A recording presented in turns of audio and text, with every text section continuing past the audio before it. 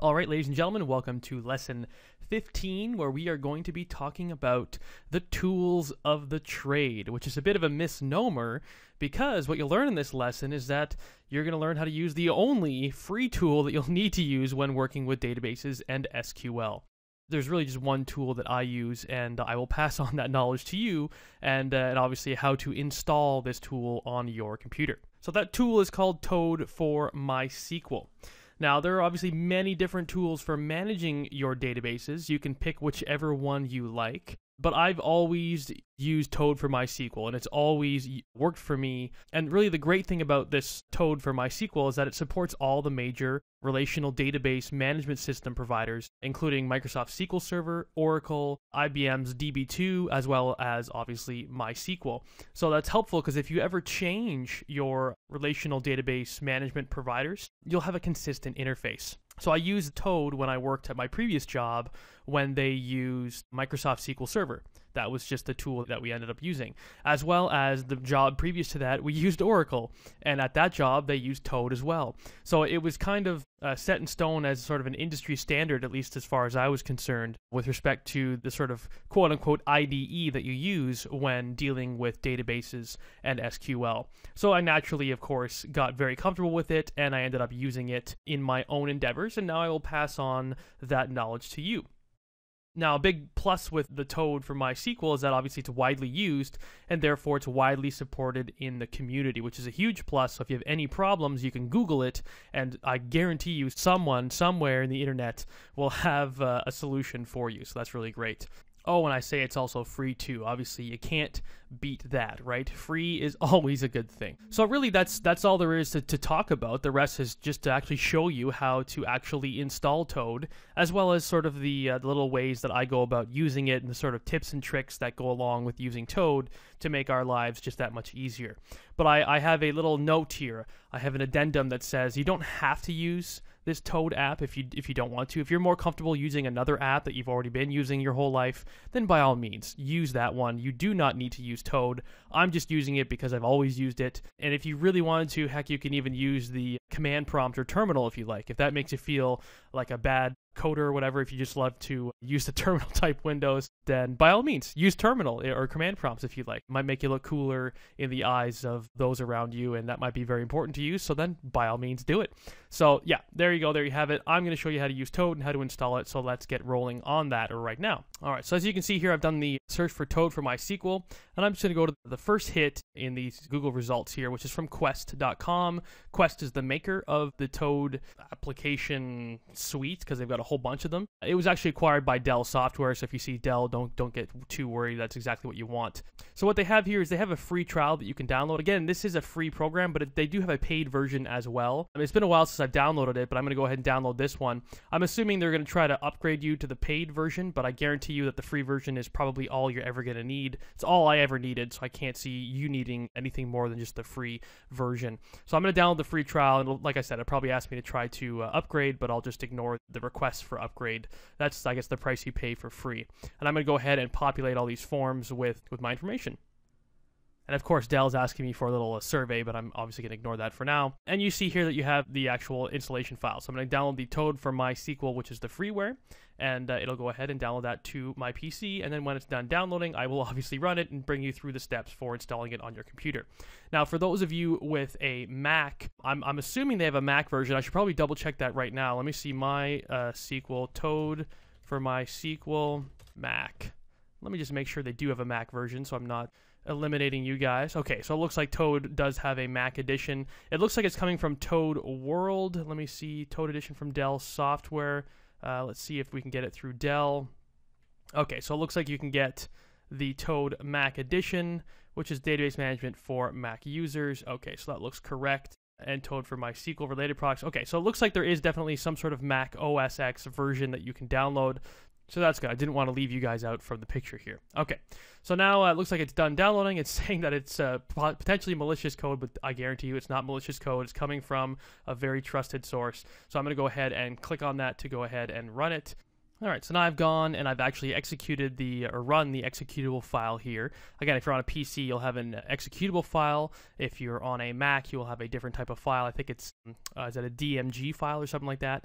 Most likely you can run that and you can install the program and you'll be able to click and drag it in your applications folder inside of your Finder app. I'm not a Mac professional. Hopefully you guys understand how to install software, because yes, I'm not a professional. As for the PC, I'm definitely professional there. So you get an executable file, and for some reason in this instance, Chrome flagged this as suspicious software. Maybe this is a new part of Chrome's functionality that I'm not aware of, because I've never seen it do that before. And I actually had to rename the download to forcefully rename it from an unconfirmed or .unconfirmed or something file name to a .exe. You probably won't have to deal with that, but just in case you do, for the purposes of being complete here, all you need to do is rename that file to a .exe and you can run it. I went and scanned it with my own virus software just to confirm that it's okay, and sure enough, it found nothing. So I'm very comfortable with the Toad software. Like I said, I've been using it for years and years and years, and it's from Dell, so I trust it. So no worries. Okay. So I've gone ahead and run it, and it says it's strongly recommended that you close all the programs and whatnot. I've got plenty open right now, but I'm going to, of course, ignore those warnings and just keep going with the installation. So, license agreement, I will say next. I'm sure you guys have gone through this many, many times before. I'm going to go ahead and type in my full name. Okie dokie. So, I will say anyone who uses a computer can use it. I will say next. It will choose the folder to install to. I say next. And then it says, which file extensions would you like to associate with Toad? That's fine by me. I let it do its default stuff, and I just, like I said, leave it completely by the default. I sometimes like to open .sql files with my notepad just because it's quicker than having to open up Toad, so I don't check that. If you want to be able to open up your SQL files right directly into Toad, then by all means you can check this box. But like I said, I prefer using Notepad just because it's much quicker to launch.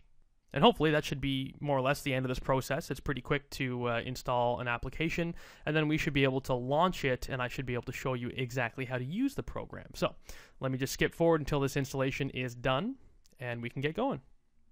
Alrighty, so it's done installing, and one thing I will warn you of is that when you actually launch the program, it has a little sound bite of a frog ribbiting, or whatever the word is. So don't be scared. Don't have your speakers turned up to maximum volume, because that can scare you a little bit. And in any case, it's loaded up, and now it's saying, how would you like to lay everything out? How would you like the actual application to look? I usually just select Toad for SQL Server DB2 in my SQL and say finish. And we should be ready to rock now with our Toad for MySQL. So this is the actual application itself, and the way we use this is sort of the same way we would use the command prompt. So in the command prompt, what we do is we tell our program how to connect to our database. Okay, so we have to type in, MySQL, and then you type in -u and specify a username, and then specify a password and all that stuff. We have to follow the same rules for this Toad program. So in order to do that, you need to say File, New, and Connection, because we're telling it how to connect to our database. Okay, so that opens up a new connection window. And now what you can do is you should be able to just leave everything as it is. Your host name should still be localhost unless you installed it differently during the process of installing your RDBMS. And the port, again, should be the same unless you changed it during the configuration when you installed your RDBMS initially. Your username is usually, you can put in root as the username, but it really depends on what you chose in the actual installation process. I will type in my password that I chose, and then I can tell it to connect to a database if I like, which I believe was my test DB if memory serves. So we'll see if that works. And you see down here, it kind of gives you the name for this particular connection information. You can save it so that you will always it available to connect to, or you can say save password and connect on startup. It depends on how you like to do it. I'm just going to say save password and connect on startup so that I don't have to type this stuff in every single time I start up this application. And I'll go ahead and say connect. Okay, so if all goes well, it should connect properly, and it looks like it has. So now if I I'm going to modify the view screen a little bit here and move this up. Now you see it has actually connected to the My Test DB application. I have a bunch of databases on my computer, but it has connected to My Test DB. And you have a peek at the actual tables inside of that particular database, which in this one I just have one table, which is the users table, and it gives me some information down here regarding the columns inside of that table. Okay. If I had more tables, I'd be able to click on other ones and then see a breakdown of the table itself as to what columns it has and where the keys are, etc., etc. So for now, what I want to do is I want to be able to actually interact with my database and actually type in some SQL code. So how do I do that? Well, I say File, New, and I say Editor. Editor is where you are able to actually type in SQL commands. Now, the one thing that is a bit tricky is that there's two ways to connect to databases. So when I type stuff in here, like if I want to say select star from users, okay, I can run this command, but it's going to be run on this database, which is fine. This is my test DB. But if I were to select another database, like my address book database, I'm now doing a select star from users on the address book database, but I'm peeking at the information inside of a different database. This is my test DB. So just because you have my test DB selected here does not mean that that is a database you're going to be running commands on. The database you're running commands on is in the top left-hand corner. So if I need to go and switch it to my test DB, and then I can actually run this command by hitting the execute script button here, and then it'll actually properly run and get the results down here. Now I've cleared out my database. I used to have a couple of rows in there, but I actually deleted them, so there's nothing in there at the moment. But we can actually populate it fairly quickly. So to populate it quickly, what you can do is you can actually right-click on the table itself. You can say right-click on the users table, and you can go down to Generate SQL, and you can actually choose which statement of code you want to generate. So I want to insert data into this table, so I'll say Generate SQL, Insert Statement, and I will just directly do it to the editor. And there you go. It has populated an insert statement for me. So it actually says insert into, and here it uses a slightly different syntax than we're used to. But here it actually specifies the database name first and then the table name. So this means that if we were pointed to a different database, like let's switch over to the address book database, if I were to run this, it would still insert it into the proper database because we specified the database name first. Okay, that's sort of a special syntax. If I were to delete this and just say insert into users, then it would try to insert into the users table inside of the address book database. You see how that works? But I don't want to insert into address book. I want to insert into my test DB. Now I'm in a situation where if I run this statement, it'll insert into my test DB because this is always a database that we're working with in the top corner. Very, very important to remember that if you have multiple databases. In any case, it has quickly generated this code for us, and now we can actually go and put in the fields that we like. So I'll put in 1 for the user ID, I'll put in, tpage for the username, password 123, and an email address of trevor@javavideotutorials.net. And then I can select everything and run it in the top left-hand corner by clicking execute script, or I can hit the F5 key. That works well on PCs. I'm not exactly sure what the shortcut key is for Mac, but I'll just click on the button now to be ubiquitous between the two platforms. So now on the bottom, I get an outputted statement that says that one row has been affected, which means that I have successfully inserted into the database. Now I can just change things, change them to someone else, like JDoe. I can do password exclamation mark and do JDoe at, javavideotutorials.net. How about that? And insert. And there you go. And then I can just delete all this code and say select star from users and run that code. And there we go. Now we have our 2 rows populated appropriately inside of the database.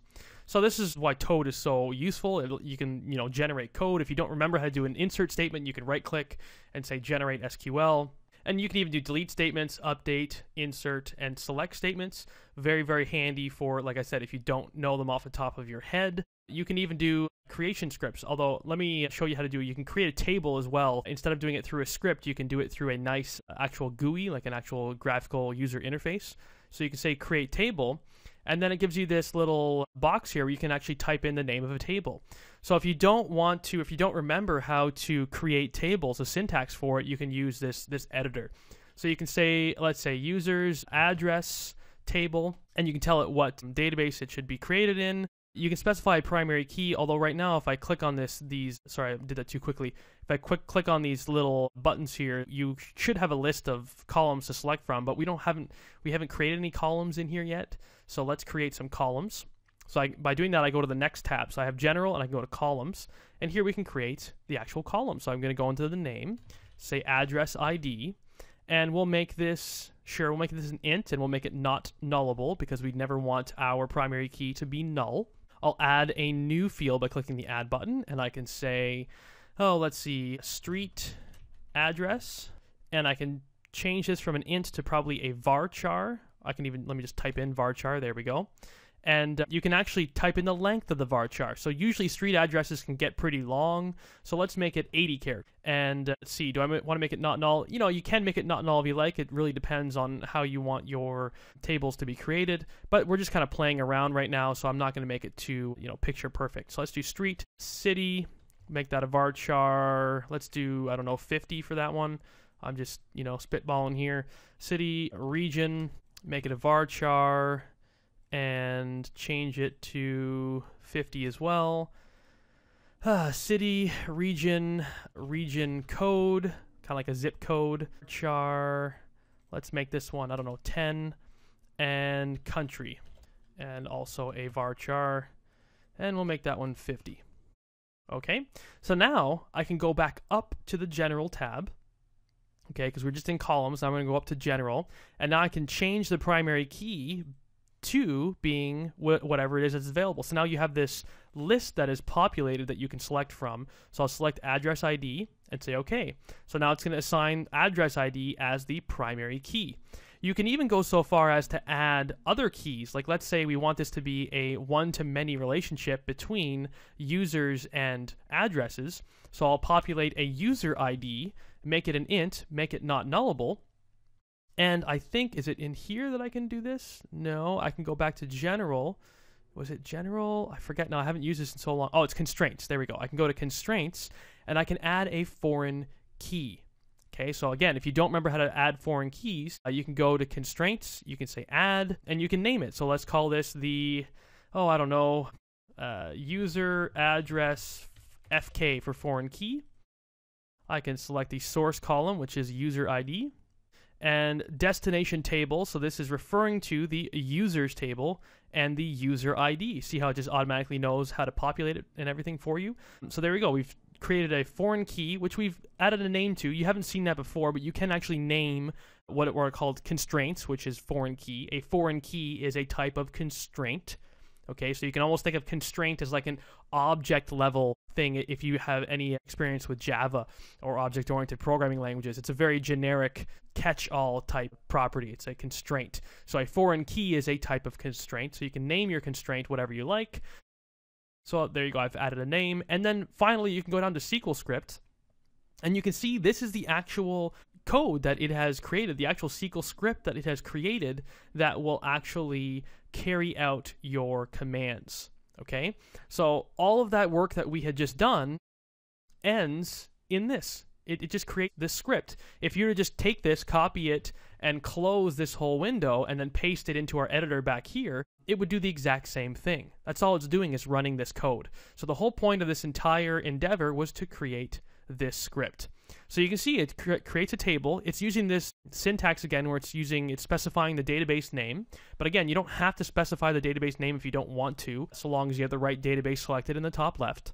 And then it's creating the actual column. So we see address ID and so on and so forth. And then the user ID. And you see it adds a constraint, foreign key, and it has all this syntax for properly assigning the foreign key. All right, and that's the beauty of this Toad software, is that it does it all for you. You can say OK. It says table created successfully, and now we have an address table that has all of the appropriate columns created, as well as the foreign key assigned, which establishes the relationship between the users table and the address table.